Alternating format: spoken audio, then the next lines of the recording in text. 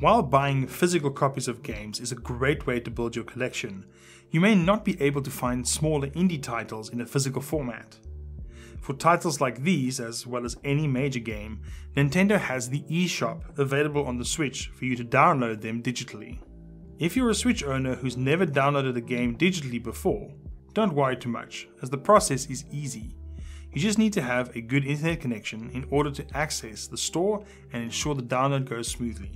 Getting games digitally is a convenient way of getting new games or discovering great indie titles. The first step is to create and link a Nintendo account if you haven't done so already.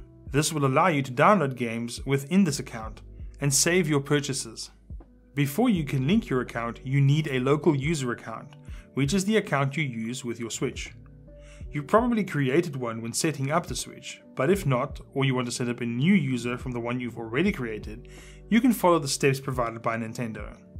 To link a Nintendo account to your local Switch user account, follow these steps. Go to System Settings, Users, and select your account. Go to Link Nintendo Account and then Create Account. If you already have a Nintendo account, select Sign In. Enter your username or password, or choose Sign In with a smart device to get a QR code you can scan with your smartphone. This will open a browser to sign into your Nintendo account from there. You will then be given a code you can enter into the Switch. After signing in, your Nintendo account will be linked to the chosen user account. Select OK and return to the Switch home menu. Now that you have a Nintendo account on your Switch, you can head over to the eShop.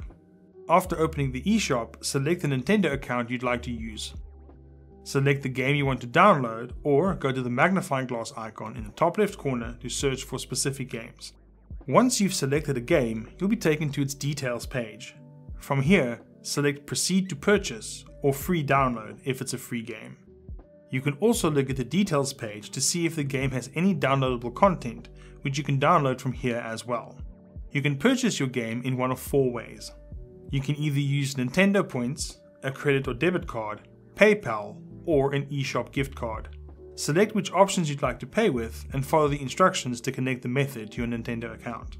With the payment method in place, confirm your purchase, and then the eShop will begin downloading the game to your Switch automatically. You can go to the home screen to see a progress bar under the game's icon. Once the game has been downloaded, you'll see it in your Switch home screen. You can then select it and begin to play right away. That's all there is to it. If you want to know how to re-download a game that you've archived or deleted, check out the article linked in the description below. See you next time.